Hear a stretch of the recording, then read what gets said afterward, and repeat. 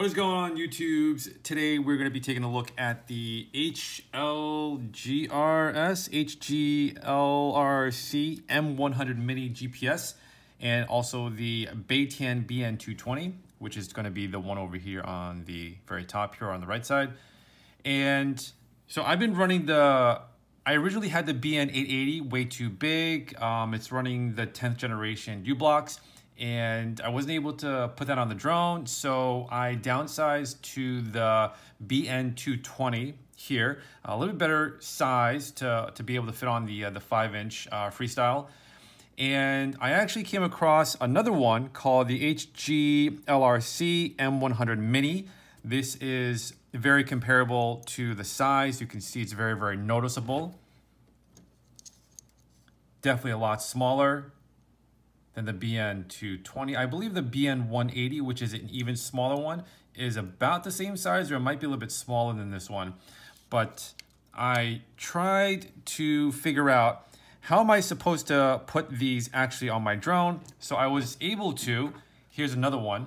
I was able to put it on a strap with rubber here, and I was able to mount this on the front of the drone. I'll probably see if I can take some pictures later on and show you. But basically what I did was I did some Velcro on the very bottom right here, had the antenna upwards, as you can see, and it sticks onto the strap very well. And I've flown it probably like about a couple of packs, and it hasn't come off yet. So this setup here works for me, might not work for you. You might want to do it on the back of the drone with the 3D printed TPU stuff. But again, it's probably all personal preference.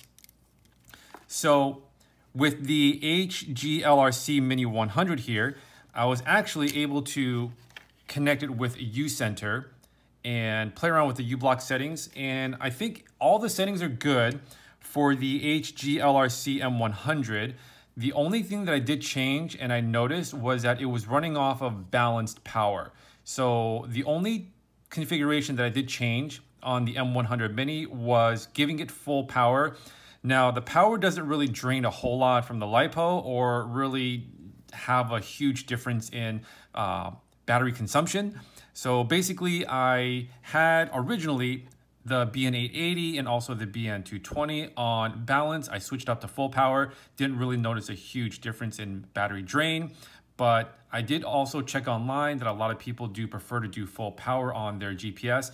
Again, the battery consumption is very nominal. You're only flying for a couple minutes anyways, especially on a 5-inch Freestyle.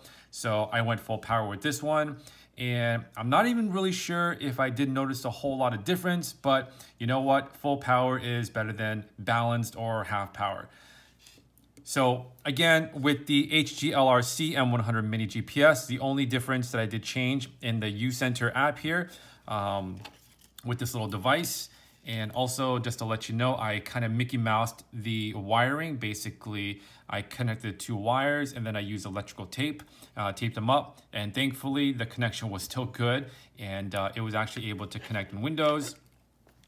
So again, the only thing that I did change was go to full power. Everything else was good to go. The locking time or the 3D fix when you boot up the drone with the LiPo battery is pretty significantly faster. Again, the M100 Mini is also running on the 10th generation chip of UBLOX. So is it a good upgrade? I think so. It's a lot smaller. It's a better generation chipset compared to the smaller Beitian or the BN GPS units. Now again, the BN880, which is a lot larger, it does have compass features. And I believe that's also running on the 10th generation chipset. I could be wrong on that, but again, I just think that this one here, the HGLRC M100 Mini 10th generation chipset, also the size, it's crazy. It's crazy how small this is. Now, I don't really fly long range at all, but for just 5-inch Freestyle, a couple hundred meters away, open space and parks and fields and whatnot, even my backyard, it's good enough for me. And I believe I did a little bit of math here, and under 1 minute, under 60 seconds, I got about 5 to 8 satellite locks in probably like 30, 45 seconds. And this was on a cold boot as well. Now, if it's on a hot boot or a hot start rather, you can probably get a lot more. But yeah, I'm going to be doing a little bit more research and also spend some more time with this. But so far, I do like this. I've only flown a couple packs with the M100 Mini and definitely satisfied with this as well. Identical operation of pretty much all GPS units out there. But again, this is going to be a kind of a short video just to let you guys know that the HGLRC M100 Mini is good to go. And also, if you guys do want to play around with the U Center and also the configuration, in my opinion, the only thing that I would personally change is to go from the PMS, power management system, go from the balanced to full power, and just save that onto the chip, and then you're good to go from there. All right, guys, that's it.